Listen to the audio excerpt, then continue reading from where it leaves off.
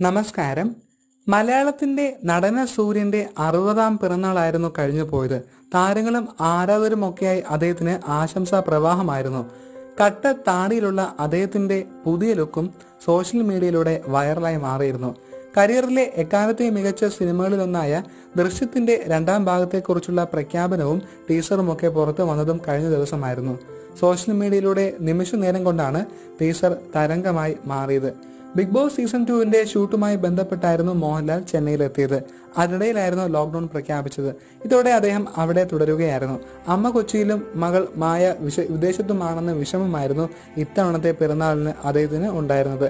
പ്രിയദർശനും മറ്റൊരു സുഹൃത്തും മോഹൻലാലിന്റെ പിറന്നാൾ ആഘോഷത്തിൽ പങ്കെടുത്തിരുന്നു. സുചിത്രയ്ക്കും പ്രണവനും മറ്റ് സുഹൃത്തുക്കൾക്കുമൊപ്പമായി കേക്ക് മുറിക്കുന്ന താരത്തിന്റെ ഫോട്ടോയും സോഷ്യൽ മീഡിയയിലൂടെ പ്രചരിക്കുന്നുണ്ട്. അമ്മ അടുത്തില്ലാത്തതിന്റെ വിഷമത്തെക്കുറിച്ചായിരുന്നു മോഹൻലാൽ നേരത്തെ പറഞ്ഞത്.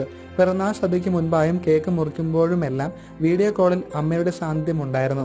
മകൾ മായ, ആന്റണി പെരുമ്പാവൂർ, കെ മാധവൻ തുടങ്ങി അടുത്ത സുഹൃത്തുക്കളെല്ലാം വീഡിയോ കോളിലൂടെ എത്തിയിരുന്നു. പ്രണവനും സുചിത്രയ്ക്കും അരികിൽ നിന്ന് മോഹൻലാൽ കേക്ക് മുറിക്കുമ്പോൾ ഇവരെല്ലാം ഹാപ്പി ബർത്ത്ഡേ വിഷ് ചെയ്യുന്നുണ്ടായിരുന്നു. മോഹൻലാലിന്റെ ആത്മസുഹൃത്താണ് പ്രിയദർശൻ. പഠനകാലം മുതൽ അദ്ദേഹത്തിനൊപ്പമുണ്ട്. മോഹൻലാലായിരുന്നു ആദ്യം സിനിമയിലേക്ക് എത്തിയത്. പിന്നാലെയായാണ് പ്രിയദർശനും എത്തിയത്. താൻ സംവിധായകനായി മാറിയപ്പോൾ നായകനാക്കിയത് മോഹൻലാലിനെയുമായിരുന്നു. ഇവരുടെ കുടുംബാംഗങ്ങൾ തമ്മിലും അടുത്ത സൗഹൃദമാണ്. സിനിമാ തിരക്കുകളുമായി ഇരുവരും വീട്ടിൽ നിന്ന് മാറി നിൽക്കുമ്പോൾ സുചിത്രയും ലിസിയും ഇടയ്ക്കിടയ്ക്ക് ഒത്തുകൂടുകയും യാത്ര പോവാറുമൊക്കെയുണ്ട്.